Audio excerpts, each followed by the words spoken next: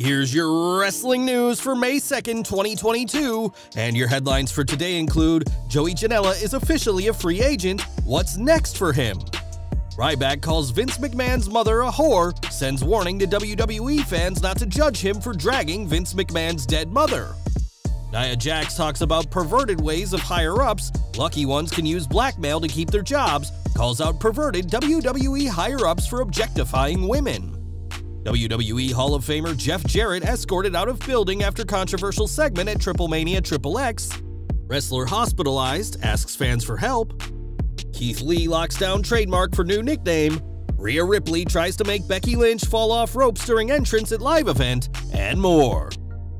We are kicking off today with AEW, as Joey Janela was one of the company's earliest signings, but despite a popular run on Dark, never had the exposure to become a top star. Now Janela is a free agent, as his contract expired yesterday and he wasn't re-signed by Tony Khan. Janela's departure isn't surprising, given that he hasn't appeared on TV in months and claimed in March that AEW had gone radio silent on him and that he was not expecting a new contract. That doesn't mean the bad boy is bitter, as around the same time, Janela told Denise Salcido that he was not interested in signing again with AEW, but said he still considers Tony Khan a friend, despite the silence between them.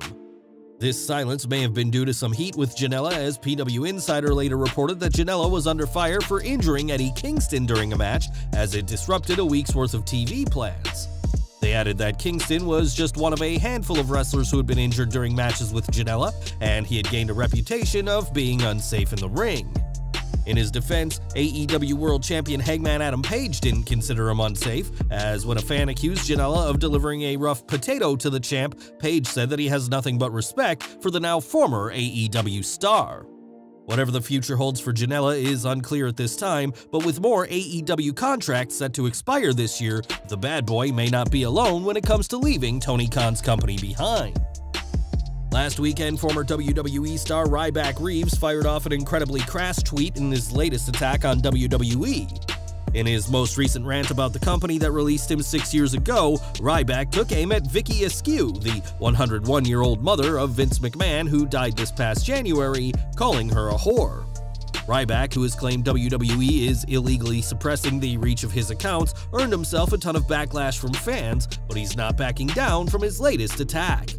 In a follow-up tweet, the former Intercontinental Champion compared his situation to a man breaking into your house, adding, "6 years of evil that many of you can't see, so it's best not to judge off one thing that needed to be done.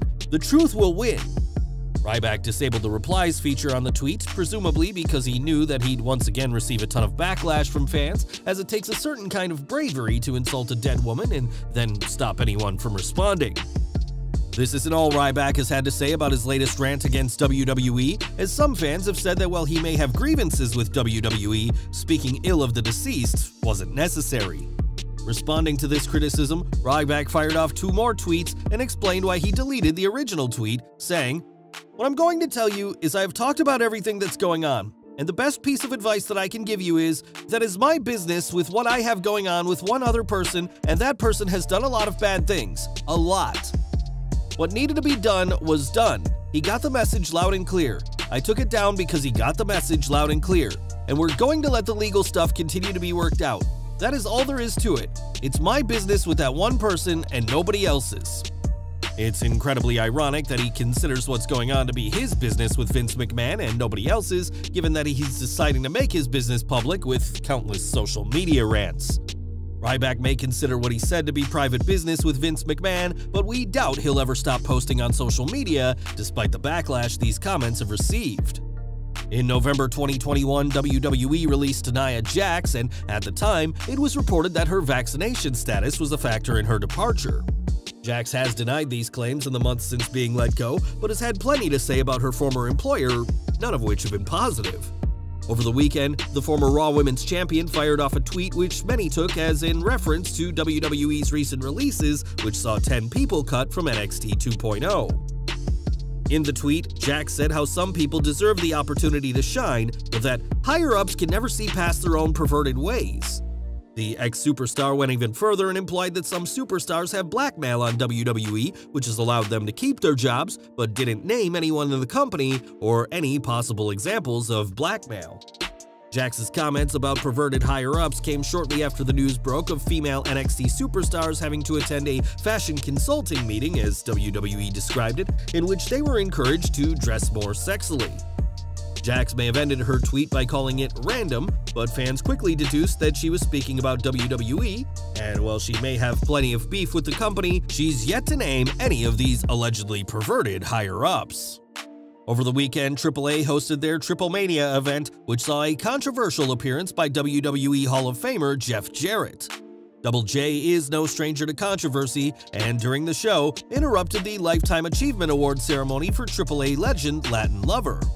Latin Lover, who had 2 matches in WWF in 1997, wasn't pleased with Jarrett's actions, and he and the returning Vampiro ran him off, but things could have gotten more tasteless. In an update from Lucha Libre Online, it's reported that before heading to the ring, AAA officials confiscated some tortillas that Jeff planned to throw into the crowd. Even without this, security had to stop multiple fans who attempted to hop the guardrail and attack both Jarrett and his wife Karen. The report goes on to say that the Jarretts were escorted from the building by 8 members of his security, and this comes after AAA provided additional security at their hotel due to overzealous fans. Double J has a history of causing trouble in Mexico, as he nearly caused a riot during a 2005 AAA event in Mexico City, in which he threw tortillas to the crowd and they threw rocks at him. This most recent incident isn't even Jeff's first time being escorted from the arena by city police, as this has happened before, ironically after defeating Latin Lover at a AAA event. On this occasion, it doesn't appear anything was thrown either by or at Jeff, but the Chosen One still hasn't been forgiven by the Mexican fans. Or from AEW now, as the company has seen plenty of stars try and make a name for themselves, but one is in a much tougher battle out of the ring. Dylan McQueen is a relatively fresh face in the wrestling scene, having competed on Dark and Dark Elevation in the past, but is now struggling from a serious medical issue. On social media, the Nightmare Factory trainee explained how he was recently unable to walk for days and now can only walk a few feet before his legs collapse on him. McQueen went on to say that he's not even sure if he can continue as a professional wrestler and pleaded with fans for support as he's quickly racked up over $10,000 in hospital bills. He's since had a consultation with an orthopedic surgeon, which will no doubt be another costly experience for him as the bills are continuing to pile up for the young wrestler. In an update, he said that he's suffering from a bacterial blood infection in addition to his previously addressed medical concerns. We certainly hope Dylan McQueen is okay and able to pay off the various X-rays, MRIs, and CT scans, but for now, his future in the ring looks incredibly uncertain. When Keith Lee was released from WWE last year, it didn't take him long to find a role with AEW, and he had a ton of hype when he joined. Now in a tag team with Swerve Strickland, Lee is free of WWE's control and has now locked down his new nickname.